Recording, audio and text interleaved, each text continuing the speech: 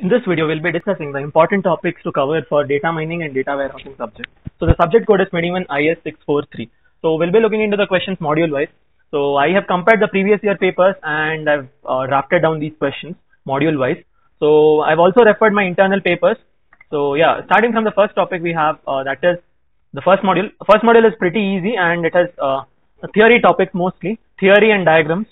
We have to focus on those questions which have diagrams because it is easy to draw diagrams and score marks, I would say.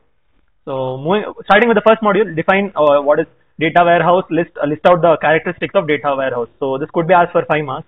Then we have explain 3-tier data warehouse architecture. That is the second question. This could be asked for 10 marks. Followed by that we have discuss on ETL process. So again, this is also an important question. It could be asked for 10 marks. Then we have describe the concept of star schema, snowflake schema, and fact constellation schema for multi-dimensional database with suitable examples. So this question is a must question, I would say, because either they could ask 2 of the schemas or they could ask all the 3 and give it for 10 marks. Moving further, we have compare and contrast the differences between database systems and data warehouse. Then we have write a note on online analytical processing OLAP. Yeah, this is again an important one and its types. Then we have distinguish between fact table and dimension table. So again, it could be a 5-mark question. Moving to the second module, in like if you refer the previous year papers, no, a few modules have been updated. So if you refer the 18 scheme or before that also, not all the modules are same. In our 21 scheme, there are few topics which have been newly introduced. So make sure that you know the syllabus properly and then accordingly study. So the notes for all the modules starting from the first module to the 5th module are available. So I'll be posting it in the description. Then second module, first question we have is describe the KDD and explain about data mining as a step in process of knowledge discovery. Then we have data processing steps or what are the challenges in data mining application and data mining task primitives with example.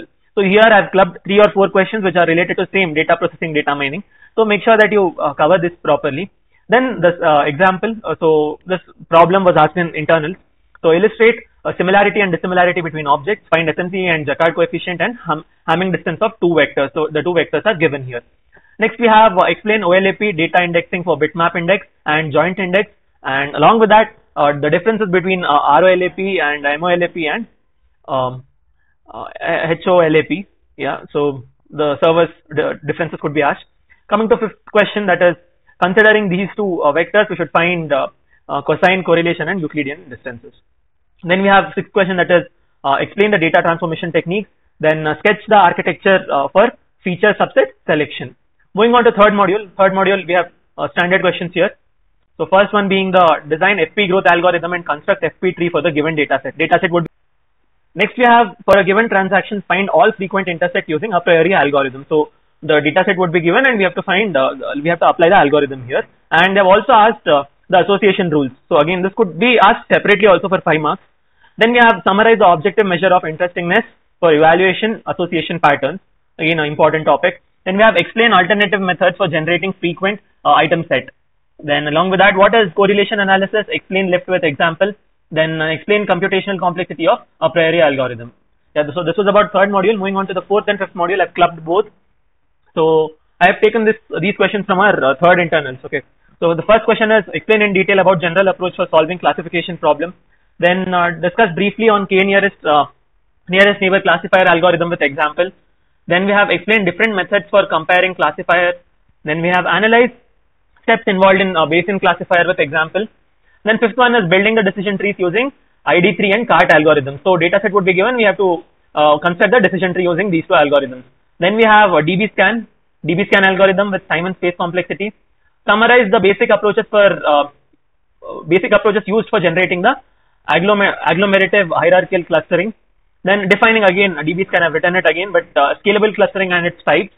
Then the last question is calculate k-means for the given point. So here the points are given and 3 clusters should be considered.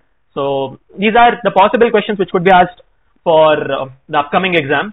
I would suggest you to go through the notes properly, study the cover all the important topics properly and not miss out any topic.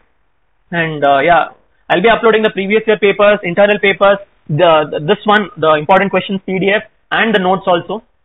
Make sure you go through all the content properly, and if you have any doubts, do let me know. Subscribe to my channel. Thank you.